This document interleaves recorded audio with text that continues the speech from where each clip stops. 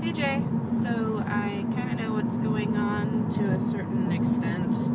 Doesn't help when people post their issues online, so I don't really have a way not to know. Other than the fact that your mom called me, so.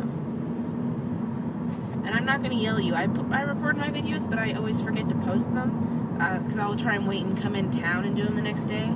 Then I'll be so tired after work, I just go straight home. Because this week, I worked 10 hours of overtime.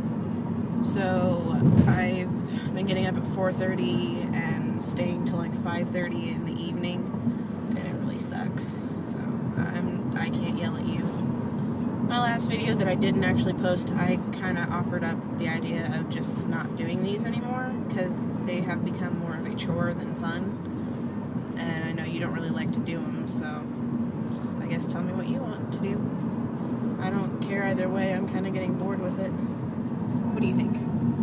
Me? Yes, you. I don't know. I don't have an opinion. I don't do them. Thought I'd put you in the video because I still have a little under a minute left to record.